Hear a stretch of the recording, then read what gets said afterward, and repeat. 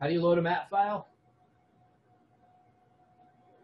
Load, and then the file name, quads.mat. Make sure you include the file extension. That's an important part of your setup here.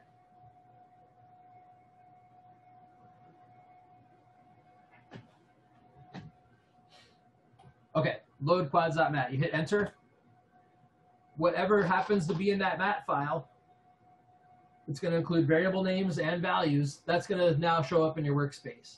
In this case, this mat file just contains a variable called quads. It's a 42 by 3 array.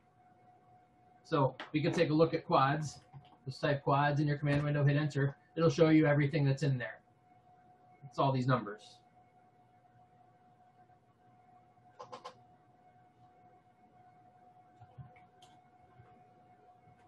Okay, so that's loading a mat file.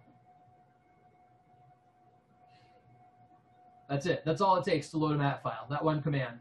So try not to overcomplicate things. When you have a mat file, load the mat file. That's it.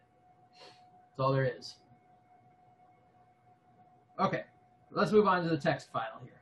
So when you have a text file, the first thing you're going to want to do with any text file is you want to open it up and see what's inside. So you can do that in MATLAB. You can also do that in Word. You can do it in Notepad. If you have a good programmer's text editor, you can use that. If you are really going to get more into programming after this class, I strongly recommend getting a good programmer's text editor and install it on your computer. There are really good ones that are free. So if you are interested in doing that, let me know.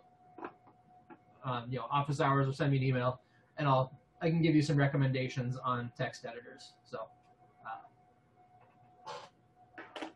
anyway, you can open any text file in Word, Excel, Notepad. I don't recommend Word or Excel for this. I recommend using Notepad, or you can even open it right here in MATLAB. So to open it in MATLAB, we're going to look at quadratic.txt. Just go over here, double click it, and it'll open in MATLAB. That's probably the easiest way if you're working in MATLAB. Now we can see what's inside that file now. So if you don't need to read through all the numbers. The whole reason for having a data set in a file is to just transport the data and use it in other things. But actually reading the data, this is 42 times 3, that is 126 numbers in here. That's a lot of numbers to look at ourselves. We could look at them. You can scroll through, you can kind of get a fair idea of what the numbers look like, what kind of values we're seeing here. At the top, we can see that we have that each column has a header, A, B, and C. So we've got letters in the first row, and all the rest of the rows are numbers. If we scroll to the bottom, we can see we have 43 rows total that contain information. The first row, row number 1, is the letters. So we have 43 rows, one of which is letters. So that means 42 rows of numbers, 1 row of letters. So now we know when we read in this file, we should be seeing something with 42 rows and 3 columns. Kind of like this quads over here. So we can go down here, we can try load. So let's load quadratic.txt. Oops, we got an error. It's actually a pretty cryptic error. It says unknown text on line number 1 of ASCII file quadratic.txt. So remember our requirements for reading a text file. In order to read a text file with the load command, it has to be all numbers, basically. And this is not. We have letters and numbers. So we cannot read this file using load. Now what you could do, I don't recommend this, and the reasons for that I'll explain in a second. But what you could do is you can take this first line here with the letters on it and delete it and save the file. Here's why I don't recommend that. It's fine to do that now in class, as a student, just kind of playing around with these files, learning how to make things work. That's okay. When you get in the professional world, eventually, at some point, your work is going to show up on a lawyer's desk. It happens for lots of reasons, whether your company's getting sued over something or somebody else is getting sued and your company is involved with whoever's getting sued. There's all kinds of fingers and tentacles reaching out that are going to eventually touch your work. Your work is going to eventually, at some point, get seen by a lawyer. When that happens, and it's not necessarily because you're getting sued or you did anything wrong, it could just be that some work is just getting reviewed by the legal department as part of a contract. So there's, it's not necessarily insidious, but in any case, the lawyer's going to look at it, and if you have taken the data file and manipulated it in any way, now the lawyer's going to have questions about why you manipulated it, and then you end up having to, talk to the lawyer on the phone, and nobody wants to do that. So we want to, avoid dealing with the lawyers as much as possible. So we kind of just keep everything clean. So manipulating a data file asks lawyers to ask you questions, basically, long story short. And chances are they're not going to ask you any questions, at least not in the first 10 years you're working. They're going to ask your boss questions. Then your boss is going to probably just get it all taken care of, but sometimes your boss may come knocking on your cubicle door and say, hey, don't manipulate your data files anymore, because I just had a phone call that I didn't want to have to take. So kind of keep in mind that kind of stuff. It's, once you get in the corporate world, you're not just engineering anymore. Now you're thinking about consequences of trying to engineer. So a little bit of reality of what's in the future as an engineer. It's unfortunate, but necessary. Anyway, so don't do what I just did here. Don't delete the A, B, and C. But for now, you can, just to kind of test this out. So if I take off the A, B, and C, and I save my file as quadratic.txt, now I'm going to try the load quadratic.txt command again. And now it's going to work, because now my file just contains numbers. And like I mentioned before, if you just do load quadratic.txt, it's going to lop off the file extension, and it's going to name your new array quadratic. So it's going to take the file name without the extension. That's your new array here. Quadratic. It's another 42 by 3 array. So because we looked at our text file, we knew that was how much information we should be finding. So again, it's important to look at your text file before you start trying to read it, just to make sure, just see what's in it and get a fair idea of what you should expect when you read the file into your computer. So in this case, we expected 42 rows and 3 columns, and that's exactly what we got. Now, just to show the other form of the load command, where we can change the name here. So let's say instead of calling it quadratic, I want to call it ABC.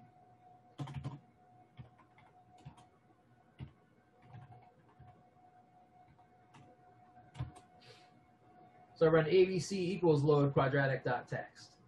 When I use this set operator in here, I want to make sure to suppress the output. I don't want to print all these numbers on the screen. This becomes particularly important when you get really huge data files. If the data file has something like 4,000 numbers in it, you definitely don't want to print those on your command window. You don't need to see 4,000 numbers. That's why we're reading it into MATLAB. So MATLAB can read it, not us. Okay, so we run this ABC equals load quadratic.txt command. And we go on our workspace. Now we have ABC. It's a 42 by 3 array. So it did exactly the same thing that our load command did here, but we renamed the output of the commands to ABC instead of the automatic quadratic there. Okay, so let's go back to our quadratic.txt file here, and we're gonna fix it. We're gonna put it back the way it was. So we're gonna put the ABC back in the top here and save it back to the way it was when we first downloaded it.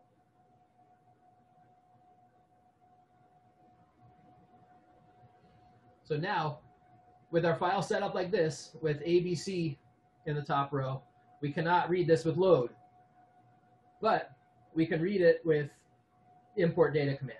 So import data, it's going to take 2 steps. So our first step, we're going to label our box. We're going to call it A. Then we're going to run import data.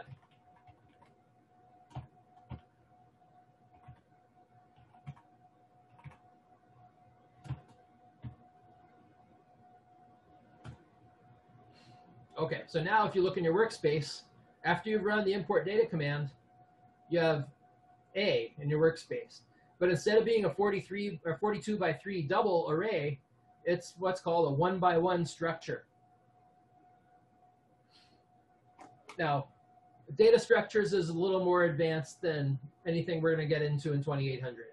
I'll briefly mention it in 3800 probably, but that's a more advanced programming concept that goes with object-oriented programming. And unless you're really getting into writing programs and writing models, it's not something you need as an engineer with a little bit of programming under your belt. That's something where you're a programmer with a little bit of engineering under your belt. That's kind of moving a little more beyond anything that we need to, get out of here with a degree. But import data uses the data structure in order to facilitate reading data. So we need to be aware of it, but we don't really need to understand how it works. It's when you use import data, it's actually splitting things up into data, column headers, and text data. So the structure contains all those things.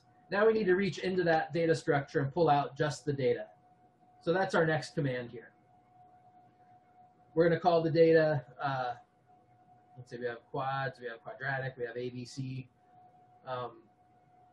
We're going to call this ID ABC. So import data ABC, just to kind of separate where each of these comes from. So I'm going to take that box that I labeled A, and I'm going to reach into it and pull out the data. So A.data. Again, we'll suppress the output because we don't want to see this on the screen. We just want to pull in our data here. So A.data, we hit enter. Now we look in the workspace. We have ID ABC, and that's our 42 by 3 array. So 4 different ways to get the same array. I guess one of them is from a separate file, but that quads.mat contains the same stuff. So remember, to use load, no letters in the file. For legal reasons, once you get to the working world, don't mess up your data file. Don't take stuff out of it. Don't delete things. Use import data instead. Import data is the more powerful command for working with text files. So rules for file loading.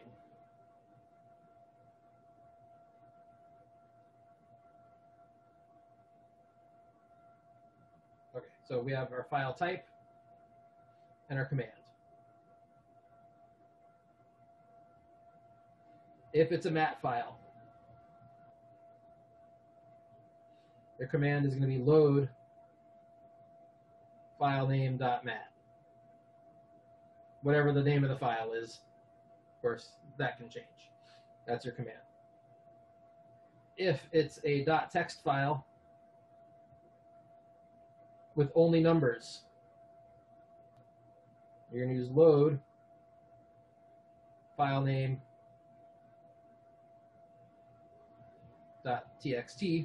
or whatever the file name is. It might not be txt, it might be CSV or DAT or something like that, but in general, whatever the file name is, that's what goes here. Or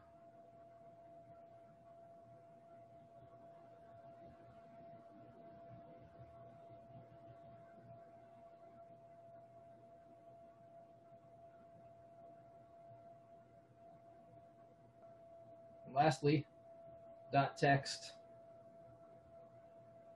with headers, with header info.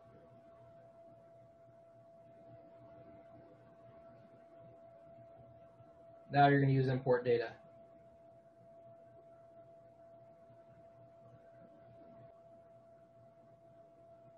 And x equals a.data. So you need to use both.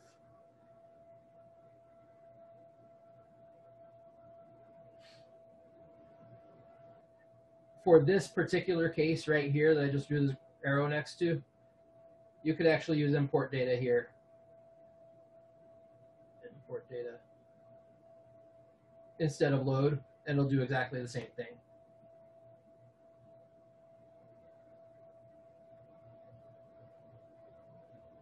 But you might as well use load in that case. It's fewer characters to type. At least from my perspective, the more typing I have to do, the more likely I am to make a typo and have it not work and have to go back and fix it later. So I tend to try to type the shortest commands possible.